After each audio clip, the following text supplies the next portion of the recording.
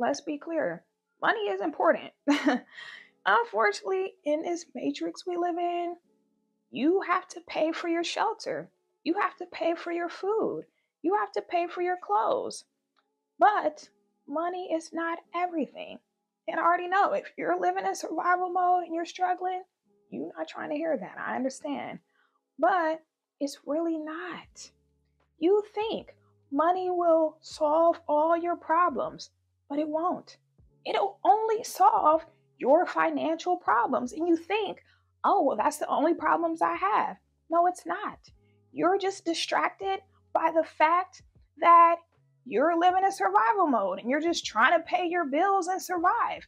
But as soon as you get taken out of that, that's when the real demons come. That's when that unresolved trauma comes. That's when things that you forgot about, things that you suppressed, that's when it all comes out. When you no longer have financial issues. Why do you think it's people that are billionaires that end up killing themselves? It's because they are empty. It's because they don't have God in their life. It's because they thought, once I get this amount of money, then I'll finally feel complete. Then I'll finally be happy. Then I'll finally feel like my life is worth living. I'll finally feel important enough. But once they got to that point, they realized I feel the same. It was fun at first. I felt a high at first. It boosted my ego at first, but now I feel the same. I was listening to this podcast the other day, and this guy was talking about how he thought his best friend had everything. And superficially, materially, he did. He was rich, he was successful, but he ended up blowing his brains out because he didn't have God. These were his words. And that's what people don't understand. God is the key. God is the money. You can have all the money in the world, but if you don't have God, you will always feel emptiness. You will always feel a void. When you truly have a connection to God, when you truly know God, that helps you to love yourself. And when you love yourself, you love life. You love living not based on how much is in your bank account, but for the simple fact that you have God in your life. And you know, as long as you have God, you have everything. So it doesn't matter if you're making $50,000 a year or $1 million a year. It doesn't really move the needle because you already rich in the spirit. Money only amplifies who you already are. So if you depressed and stressed and feeling down, guess what? Once you get that money, you gonna feel even worse. Yes, at first, it's gonna be fun. You're gonna be on a high, like, oh, I'm rich, I get to do this, I get to do that. But after a while, it's gonna get boring. I've heard so many stories of rich people saying they don't know what to do with their money. They're bored. They've done everything they could do. Like, that's because you need to have God in your life and you need to truly love yourself. If you don't have those two things, the money is not really going to make a difference. The only thing that's going to make a difference is you ain't going to be stressing about how you pay your bills. I so happen to serve a lot of these wealthy people here in Atlanta.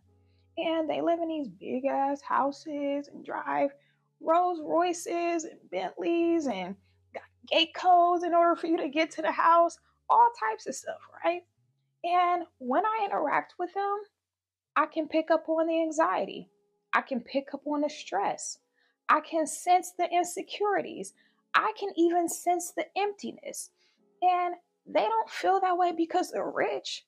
They felt that way before they became rich, and becoming rich only amplified that. So what do? They have vices to help them cope, to help them numb themselves. How do I know this? Well, because I do a lot of alcohol deliveries.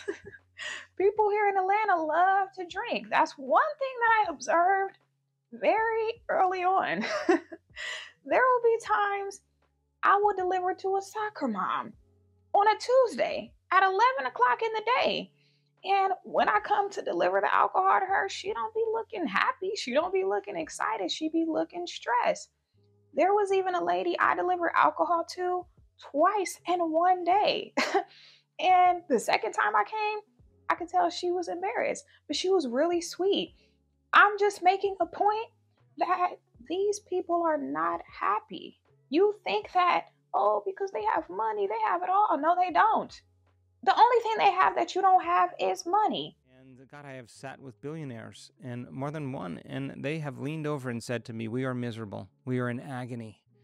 We can't even enjoy a sunset, like because money has nothing, or success has nothing to do with genuine, authentic joy, and mastering yourself, overcoming yourself in so many ways creates so much wholeness and order in the nervous system, so much wholeness that you don't want anything anymore. And that's a great moment when you feel so whole that you no longer want. That's the moment you're free. I'm not saying all this to discourage you from working towards being wealthy. I'm working towards becoming wealthy because I want to be able to pay my mom's bills. But understand true wealth, true joy, true happiness comes from God. Having God in your life first and foremost. If you have that, everything else is going to fall into place. There was a point in time I had more money saved than I do now. And I have more disposable income because my rent wasn't as expensive as it is living here in Atlanta, and I was sharing bills with my boyfriend at the time. Do you think I was happier? No, hell no, I wasn't happier because guess what? I did not have God in my life. Now that I have the connection I have with God and the understanding I have of God, I have so much joy in my heart every day I wake up. I cry almost every day, and it's not because I'm sad. It's because I have so much gratitude in my heart. I'm so joyful. I'm so thankful. That comes from God. It don't come from how much is in my bank account. Another really important thing that I forgot to mention was I was listening to this interview of a millionaire who died and came back to life. Prior to him dying, he said he was working 80 hours a week. And granted, he wasn't working a 9 to 5 because he had his own businesses, but he said he was working himself into the ground. And after he came back to life, he said he realized money was not the key to happiness because he had a lot of money, but he wasn't happy. And he started selling all his businesses, and all his business partners thought he was crazy. But yeah, after that he became more spiritual, and of course he became closer to God. And that's why I say God is the key. Matthew 6:33. That scripture is written in my head with permanent marker. Matthew 6:33. Do what God has called you to do.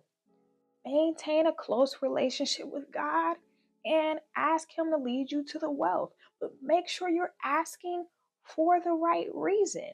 Because if it's not to share, if it's not to give, and it's just to flex on people and be like, look at me, I'm rich, I can buy this, I can buy that, that's not a good reason.